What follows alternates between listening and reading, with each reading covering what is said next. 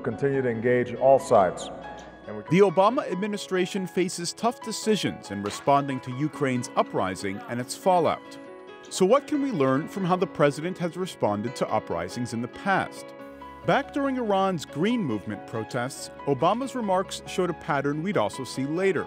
First came, "It's not our business." We respect Iranian sovereignty and want to avoid the United States being the issue inside of Iran.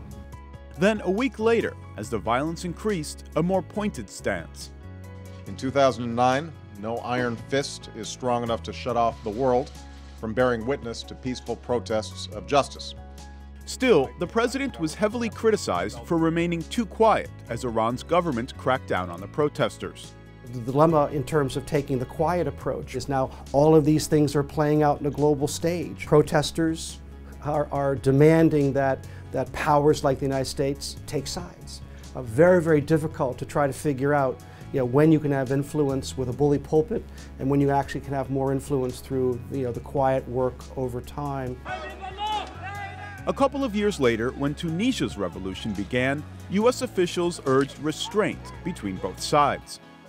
Urge restraint. It's become a phrase used often by the administration. Obama and his team again urged restraint during Egypt's revolution and worked behind the scenes to try and resolve the conflict. According to a survey by the Pew Research Center at the time, only 12% of Americans said he wasn't offering enough support. And domestic politics are one of the countless factors he must weigh. But do Obama's public statements make any difference? It's been a little trickier to convert that rhetoric into a consistent policy. Depending on the country, interests collide. Staying on the right side of history is tricky business. So if history is defined as Tunisia, the United States is on the right side. But then that puts the United States on the wrong side in Bahrain. In terms of airstrikes into Libya in March 2011, Pew Research found that half the country said they were the right decision. But when it came to Obama's response to Syria, most Americans didn't even think he should be the one to authorize airstrikes. Now, what should he do about Ukraine? Maybe the American people have the answer.